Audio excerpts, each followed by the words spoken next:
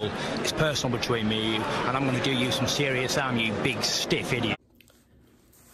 The untouchable True School Sports Empire, and y'all know the rest. Now, this is my official post-fight review for Junto Nakatani versus Alexandro Santiago, and the result of the fight is a devastating 6th round Junto Nakatani stoppage victory. Now, I'll be honest with you guys, I didn't really expect much from this fight. I thought, Santiago was like arguably the weakest champion in the division. And it was pretty one-sided. I mean, I thought Santiago in the early rounds was doing a really good job of being patient, and he had his moments counter-punching, and he actually was able to show off his boxing IQ in spots of those first 2 rounds. But as the fight progressed and as the class began to show itself, Nakatani just proved to be too big at that size, too disciplined at that size, and it was a matter of time. I mean, when you get a guy like Junto who can be disciplined at that size, box tall consistently throughout the rounds, I mean, there wasn't a whole lot of lapses from Junto Nakatani. It got to a point where he was so disciplined at that size that Santiago had to commit. He had to commit. He had to go look for the fight.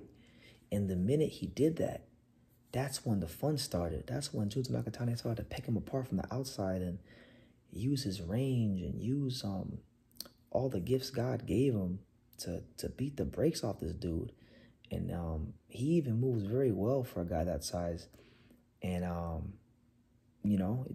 honestly, all respect to Santiago and the journey he's had in boxing, but it looks like what I thought it was when I watched the tape. It looked like a mismatch. And it wasn't because Santiago wasn't game. It wasn't because he wasn't a live body and didn't try. It's just that, he was outgunned and outclassed in every department. So Junto Nakatani is now a 3-division champion, and his profile and his accomplishments in the sport grow. And now he's a legitimate player at 118. And, when you look at the rest of the card, it's like Takuma Inoue scored a 1-punch body shot knockout. That could be a fight in Japan. That could happen. I think, honestly, Junto beats the brakes off of Takuma. As good as Takuma performed, I don't think it's going to work against a guy like Junto, because Junto's just too damn disciplined at that size. You're going to have to come commit at some point. And the minute you open up, that's it for you, So I think Junto will be a hard fight for his brother, Naya in a way. Forget Takuma. I think for Naya, for the monster, he's a hard fight. That's how disciplined he is at that size. And I'm not even the biggest Junto fan, but I can appreciate what he's doing. Like, I can appreciate the greatness of how he executes his skills, So if he can't get the Takuma fight, you got Maloney, who is a tough out for anybody. You got Emmanuel Rodriguez, who's a 2-time champion and a very good boxer with deep amateur pedigree.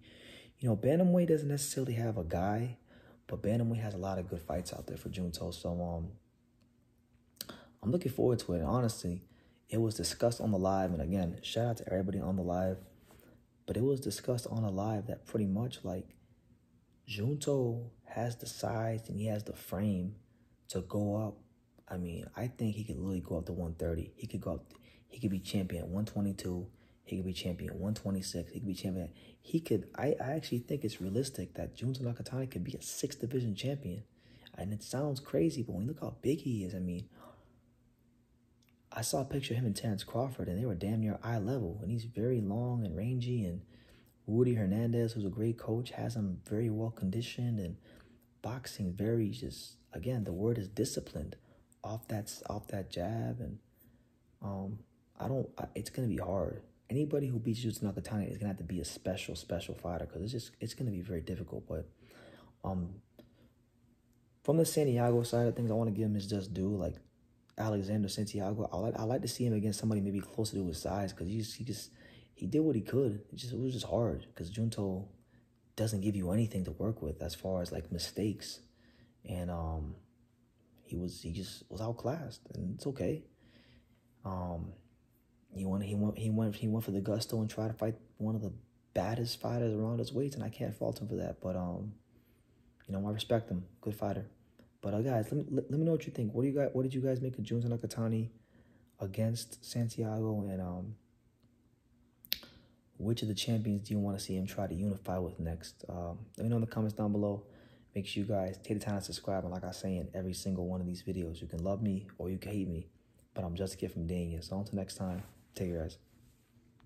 Thank you for watching another video on the untouchable True School Sports Empire. For more great boxing content just like this video, click right here and make sure to subscribe. Much love from sunny South Florida.